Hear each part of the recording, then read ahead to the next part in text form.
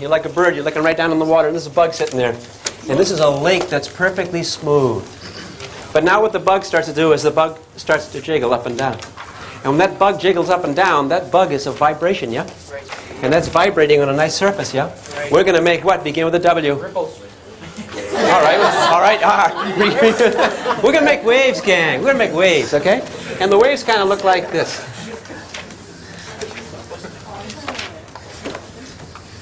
Where I draw the line, that represents like the crest of a wave, like it might sort of be like this. You kind of see what I'm saying? Okay, so this represents the crest of the waves. And the waves go out in all directions.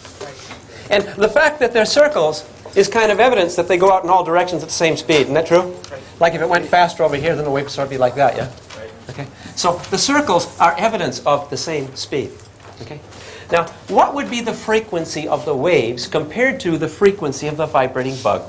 In other words, if you put your hand here, blip, blip, blip, blip, blip, the waves would hit your hand, yeah? Certain frequency. How would that blip, blip, blip compared to the whoop, whoop, whoop of the bug? Same, same. Same. Isn't that right? The frequency of a wave is the same as the frequency of the vibrating source. Makes sense, doesn't it? Let's suppose now that the bug swims in this direction. What the bug is going to do is the bug is going to swim in the direction of the waves that it's producing. And it continues to vibrate a little bit, yeah? Wouldn't the wave pattern look something like this?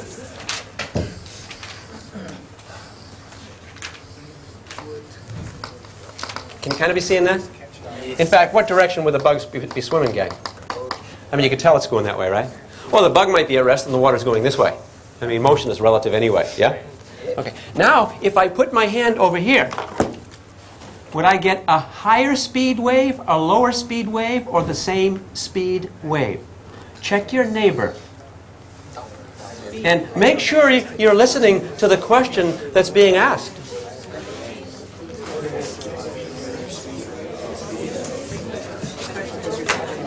How many people say, hey, the speed of the wave is going to be the same? Yeah, that's right. The speed of the wave doesn't change. What does change, gang? How frequently that wave encounters you is different, yeah? So I can get a different frequency. When I put my hand here, higher frequency or lower? Can you see it? Blip, blip, blip, blip, blip. Over here.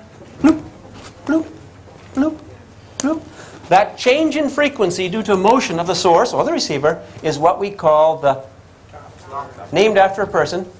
Okay, good. It is called it's a Doppler effect. That's right. The Doppler effect is the change of frequency when something moves toward you, away from you, that sort of thing. The change of frequency due to motion